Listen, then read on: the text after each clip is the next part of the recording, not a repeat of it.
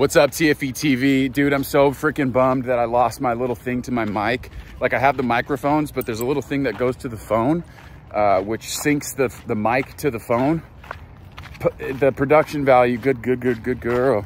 The production value is so shit without a mic, so now I have to buy, for my third time, buy another mic. They're like 50 bucks each. Come on, kiddo. Good, so we're stepping foot in Rosie's arena. I got little Blue here. She's a 7-month-old Australian Shepherd pup. Absolute fucking ball of energy, psycho girl. Just gonna record my little session here for you guys. Jack's Weller Arena. That's my other arena. I have two on this property. I have this one that I built. This is Rosie's arena, and then I have Jack's Weller Arena, the two dogs that are essentially responsible for the fact that we now have 5 acres, 2 arenas, climate controlled facility, 4-bedroom house, 3-bedroom house, 2-bathroom, couple of vehicles. We're just blessed beyond all measure here. Anyway, thank you guys for watching the video. If you get something out of it, don't forget to like and subscribe. Really helps the channel a lot. Anyway, let me put this on this little thing here and let's get this video started. What I'm gonna do is I'm gonna attempt to just kind of like go through the session and just talk shit, you know, talk some banter while we do this stuff. You don't necessarily need an arena with these gadgets to do some of this stuff. I mean, some would say that the world is your training facility. All you have to do is basically take your dog someplace and you could do essentially a lot of the same shit that I'm going to be doing with Blue right now, which is essentially just having a good time together. And of course, we're going to throw in a little bit of strategy and technique and timing and this and that. But at the end of the day, I'm just over here and we're gonna have a good time learning. I'm gonna utilize something that she really enjoys because, as we all know, dogs are really self-serving animals. So we're definitely gonna be utilizing something to where there's something in it for her. And in this particular case, it's gonna be her dinner. She's having dinner. I do have a slip lead for if we do wanna like do some leash work, but we're enclosed here. We're just gonna have a good time off leash, and she's offering a down right now. You can't see, but I'm just gonna mark and pay. That'd be like free shaping. So if a dog starts to offer things that you really like, you can just click, and you can click, which is a marker. If you don't like click, what the fuck is a click? It's a marker. This is to indicate that she's doing like something that we really like, right? So you're marking behavior. You're indicating, leave it. So she left it and I double snapped for, hey, that was a great choice. Come get your food. Double snap, lure, into a sit, into a down. You could just do the straight food to face. Guys, a little tip, if you're gonna be doing a lot of hand feeding, I put the food in my hand like that and I cover it with my thumb. Bam, get the dog on it. Don't give it to the dog till they whoop, do something cool, mark and pay. I hope I'm speaking loud enough for this piece of shit phone that doesn't really get sound all that well. Place, mark and pay. I like to give the command, the place command, just before we get to the elevated platform. Blue, place. Boom, and then we'll mark and pay. So you see the timing of that? It really allows the dog to put the pieces of the puzzle together because it's very clear. Okay, right before she gets here, she hears place, she gets on, you snap and pay. Okay, it's as easy as 1, 2, 3. I mean, boom, and then I'll just pay her for continuing to engage with me. A lot of people ask me, what's the most important thing I need to be doing with my puppy? She's 7 months old. This is a fucking puppy. Engage, have a good time together, get that marker system in order. Mark and pay, good behavior if she's just gonna offer it. I didn't ask her to sit, but I'm just gonna sit here and mark and pay this. She's just looking right up at me. Click pay, click pay, click pay. Oh, I wanna work a break command. I'll wait till she dropped a piece, so she's gonna get that. She's gonna offer the sit again. I'm gonna click and pay that. So we're free shaping now. We're having a good time. And then I wanna work a break. Step back 2 snaps, okay? Break, step back 2 snaps. Sit. You could start incorporating command sounds as well, but listen, puppy stage, pre-adolescent stage, You don't necessarily need to start barking commands yet. It's a matter of doing it 1,000 times. Then you could start incorporating a command sound. Break. Okay? Fake it till you make it. Watch these videos and do exactly what I'm doing, and I promise you're gonna get results. But you gotta subscribe to the channel, because that's what the cost is. My content is free, my information is free, the time that I take, the work that I do, just subscribe. Do the right thing. Don't be the kid that like, place, good, sit, good, down, good.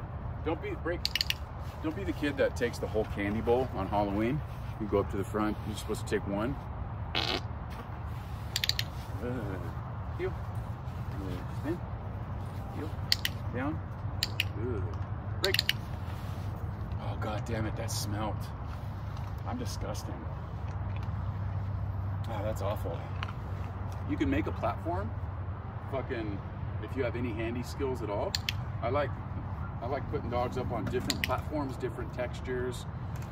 Just kind of goes along with like confidence building, because some dogs will be like, yeah, that's cool, I can get up on that.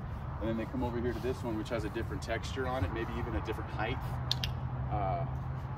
We've been doing this, so the dog kind of already kind of knows the routine, but at the beginning, it's like, whoa, especially like if you have like a fearful dog, you just like the multitude of different things, different textures, different heights, different platforms. Just challenge the dog in different ways. It's a confidence building thing. And it's a relationship builder as well, because like I always say, man, you're taking the dog through these specific things, and once they realize that they don't, you know, there's not lava on top of the new platform they haven't been on, and you help them and then you paid them for doing it, that just builds trust with your dog, because your dog realizes you're not going to put them in any sort of situation where they're going to get themselves hurt. You might push the envelope a little bit, because it's like, hey, I'm trying to push you a little bit, because I know that through discomfort, on the other side of that, facing our fears, we become stronger, we become more confident, right? That makes sense, doesn't it? Of course it does. Place. Good. Sit. Down. Break. So right there, guys, what we did is we took her through a series of obedience commands before we paid her once. At the very beginning, when we're just teaching these behaviors, we're teaching them individually first. Okay, that means we're gonna be paying, break. That means we're gonna be paying after each and every singular individual behavior. Sit, pay, down, pay, break, pay, spin, pay. Then, as you start to progress and the dog starts to get better, you could heel, sit, place, break.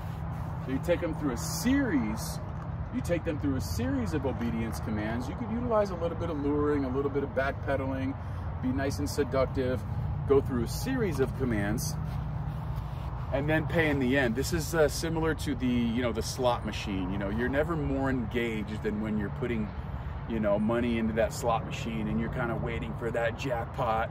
You're just dialed in, you're doing each singular behavior.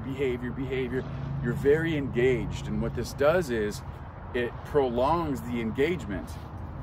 You keep the dog engaged on you longer, but you definitely have to give that jackpot in the end. Otherwise, what are you gonna do?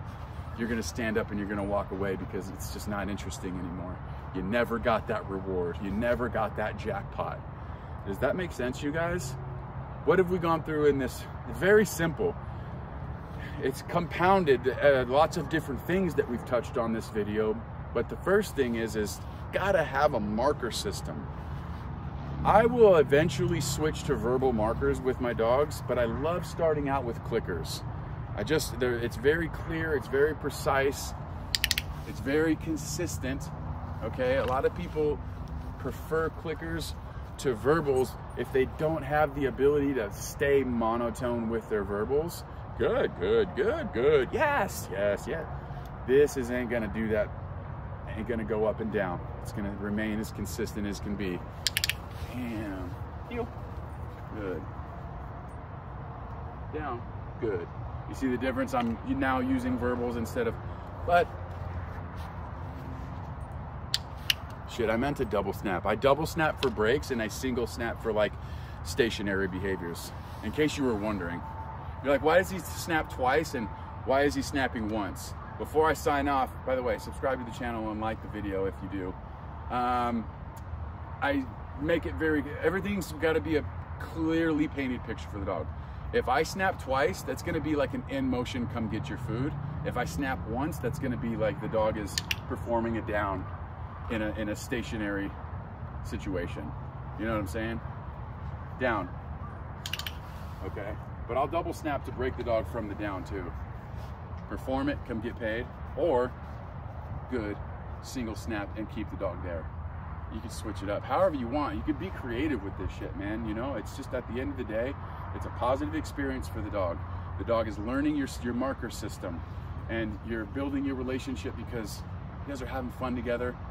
Dog, most puppies, there's not a whole lot they love to do more than eat. Okay? Last thing I'll say before I check out. If you're not hand feeding your dogs meals, if you're just putting those food bowls down and you're walking away and you have a super food motivated puppy, you are without a doubt unequivocally missing out on an opportunity to create a better relationship with your dog. If you want good solid obedience and you want to build a better relationship and have a more engaged dog, putting the food bowl down and walking away is not going to play into that very well at all. Okay, you're missing opportunities. A lot of people are impressed with what Rosie and I have. Hand fed, dude. Hand fed. What more can I say? I appreciate you guys. This is TFE TV. My goal is to help you guys become a little bit more informed, better dog owners, to help your relationship so that you guys can live a more harmonious, more connected life. I'll see you guys at the next one. Don't forget to like and subscribe. Pow!